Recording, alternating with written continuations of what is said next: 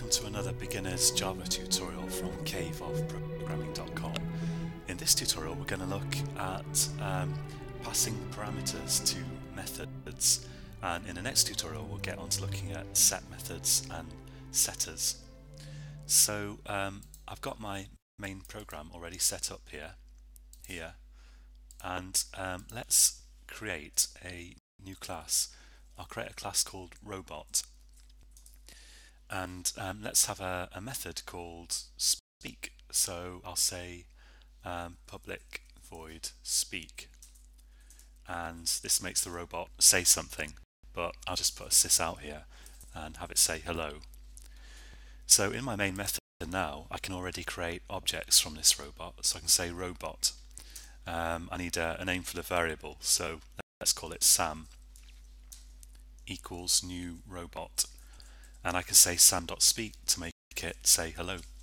And if I run this, so click the green run button there, then after my computer warms up a bit it says hello.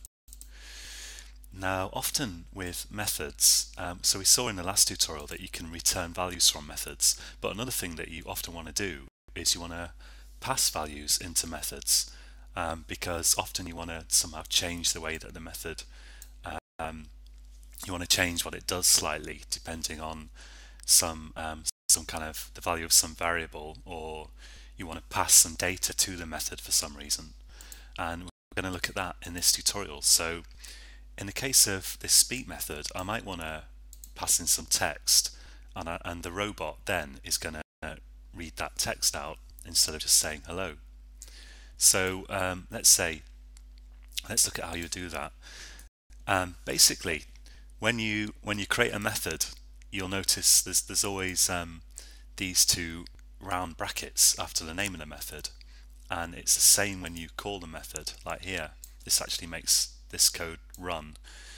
Here, after the name of the method, again I've got these two round brackets, and these two round brackets are actually a bit like a chute, and you can throw data down the chute. So here's like the top end of the chute here, and this is where the chute comes out. So what I could do is, let's supposing I want this robot to say not hello, but I don't know, hi, I'm Sam. I could type some text here, hi, I'm Sam. And so this is a bit like, this is a string, and I'm sort of throwing a string down the chute, if you like. And don't worry, we will look at the technical lingo in a minute. But here's the other end of the chute, and this is going to now receive this string.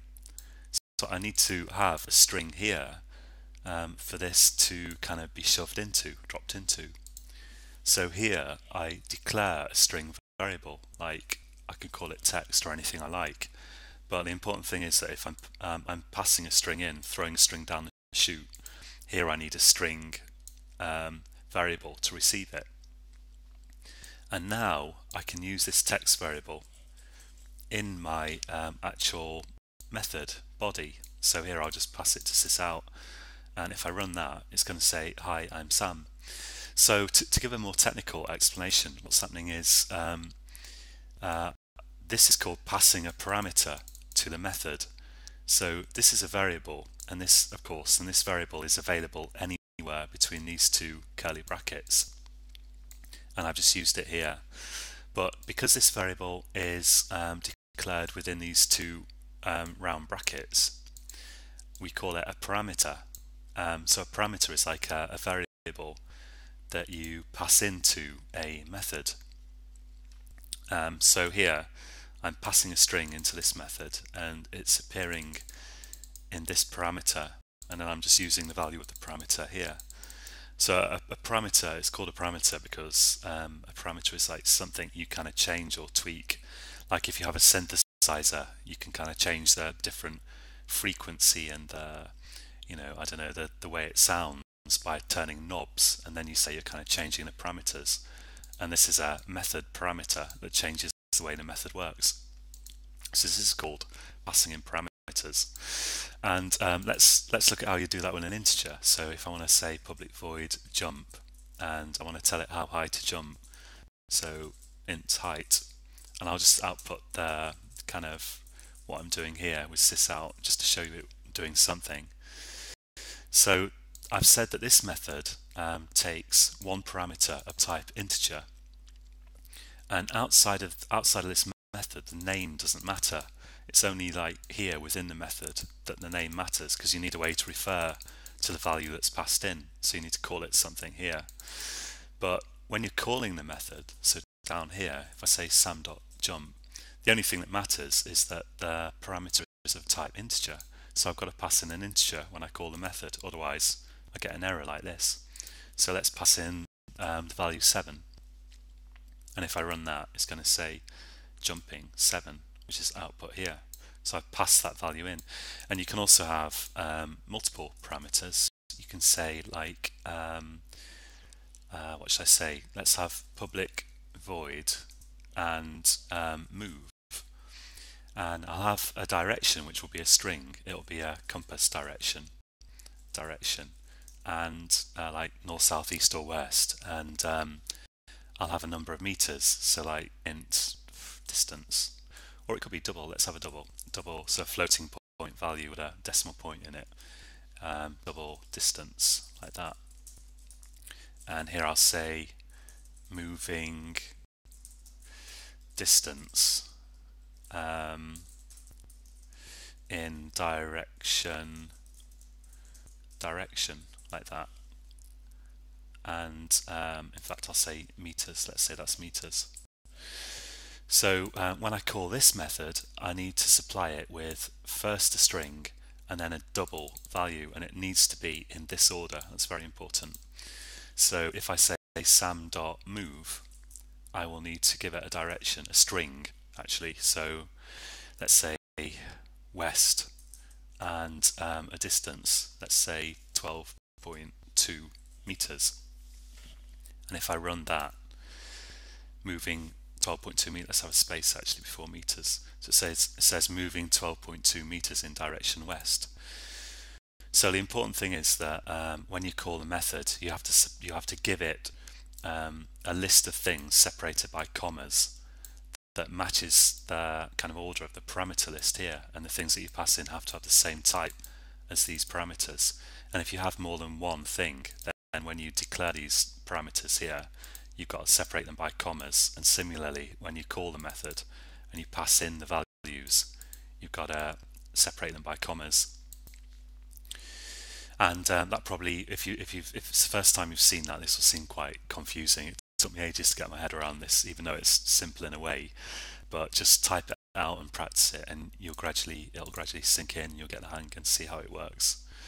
Now, I want to mention one thing that often confuses beginners. Certainly confused me when I started programming, which is supposing. Let's take an example. Supposing you have a supposing I want to call sam.speak. Now we know Eclipse has just automatically put that in for me, but I'll delete it. I've got to pass in a string to speak, because the speak method takes one parameter of type string. Now supposing I have a string here which I could call greeting, and I'll set that equal to hello there, like that. So greeting is of type string, and speak expects a string, so I can pass greeting in to speak instead of literally typing something between quotes here, and that will work. So if I run that, it says hello there. So I'm creating a string with hello there in it, some text in it. Here I'm calling the method and passing the string to it, and then that string, that text appears here, and it gets output here. And what's sort of confusing is that so here we've got a string called greeting, and here we're outputting a string, and you kind of think, well, here I'm calling it greeting and here I'm calling it text, and what's going on there? And really what's going on in this case is that so I've got, here is my string, this is the actual string that I'm dealing with, and it's the same string all the way through here.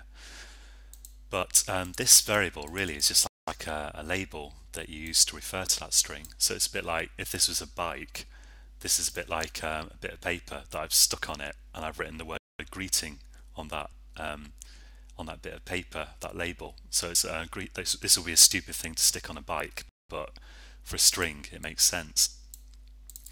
So that's literally like it's literally like if you've got lots of bicycles and you want to identify a particular one, you write out a sticky paper label, write something on it, write a name on it, and stick it on the bike, and then you can use that label to refer to the bike. You can say, that's the bike that I've called. What would you call a bike? Actually, I really got no idea. But supposing you've called your bike David, which is a bit crazy, then you can say that's David over there, my bike. So in this case, this string, this text, is called greeting here. It's like a label that I've stuck on this string. And I use greeting here to refer to that text, to say, okay, by greeting, I mean this bit of text. But when it appears in the method here, the method gives it its own label. So the method doesn't care what you called it here. It doesn't need to know, it doesn't matter. This method says, okay, I'm going to get a string, and I'll call that string text. And here it's using that string by referring to its name, which is text. Hopefully that will kind of help if you're confused. It does take a while to get your head around this, but the bottom line is that this actually is the same string that you've got here. It's just that you call it by a different name in your method. And the kind of reason for that really is that you when you write your class, you don't want to care about what people call their own variables, like here. And similarly, if you're using a class, you don't need to know what the parameters are called to the method. You just need to know their type, so you can call them anything you like in your own code, pass them in. As long as they've got the right type and they are in the right order, then Bob's your uncle, so to speak. And it works very slightly differently with primitive variables. So string is non-primitive, it's a class, and you know that because it's got an uppercase letter here. With primitive variables, it's basically the same idea, but it's actually slightly different in a way, because kind of like if I have an int variable down here, int value equals 14, let's say, and I say sum.jump value, so that will work just the same, jumping 14. And the only difference is that whereas this is like a label, this is a bit more like a bucket called value, in as much as here this is a bit of memory that actually contains this value. And in the parameter list here, I've got another kind of bucket that can also contain an integer, and you're kind of sloshing this integer from this bucket value into this bucket height and then outputting it here. So technically, this is a value and this is a reference. But I'm only mentioning this now just because if you keep hearing this, if you're following these tutorials, it'll gradually become clear in your head if you keep kind of thinking about it. But for now, I would just kind of practice declaring methods and passing parameters in, and you'll gradually get the hang. Okay, so in the next tutorial, we're going to look at a kind of example of this. We're going to look at set methods or setters. And if you're following a university course and your lecturer has come forward in a time machine from like 1970, your lecturer may refer to setters as mutators. And we're also going to look at this, which is very confusing to start with. So we're going to look at set methods or setters and this. But for now, I recommend just practicing this a bit. So join me again next time, and if you're watching on YouTube, please click the subscribe button to be notified when I make new videos. Thank you very much, and until next time, happy coding.